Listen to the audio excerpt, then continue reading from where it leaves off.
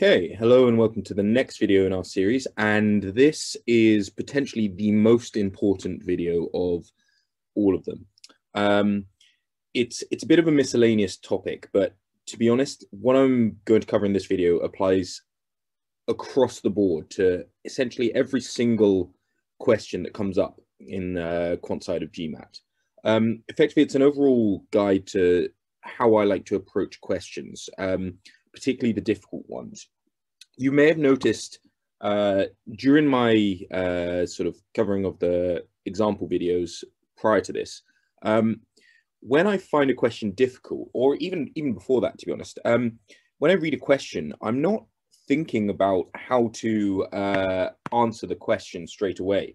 Really, all I'm trying to do, and this is, if you just take one thing away from this guide, this is probably the main thing to take away. All I'm trying to do is translate the problem into simple maths. And that's what I do before worrying about what the question's actually asking, or anything like that. So whenever you see a new question, instead of just thinking to yourself, okay, how do I answer this? All you want to do is say, okay, what does each sentence mean? Don't read through the whole question without writing anything down. Just go sentence by sentence, line by line, and try and actually really extrapolate everything you can and write it in the most simple form. For example, what I mean by that, a very good example of that is if I see in one of the example questions I saw earlier, I saw this,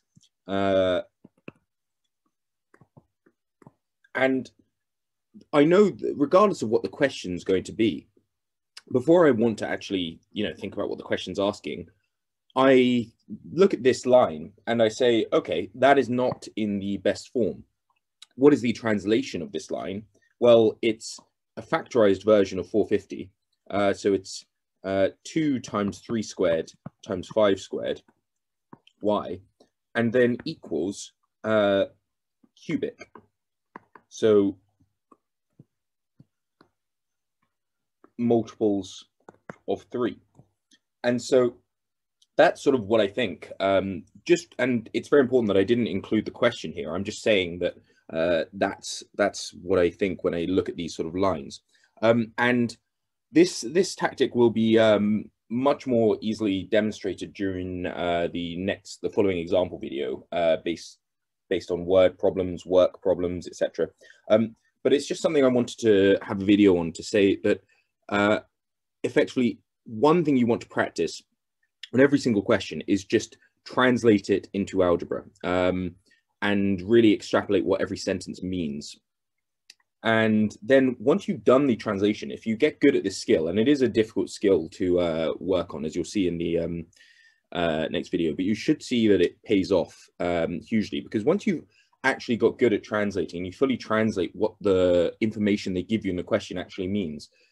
If you then and only then start thinking about what the answer is, what the question being asked actually is, you'll usually find that either the question's done or it's much, much simpler.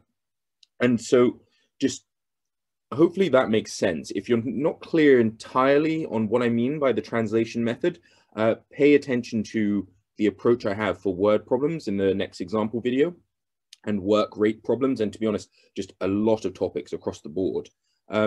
Just make sure that when you go into questions, your first goal is not just to read the question and solve it, it's just to translate.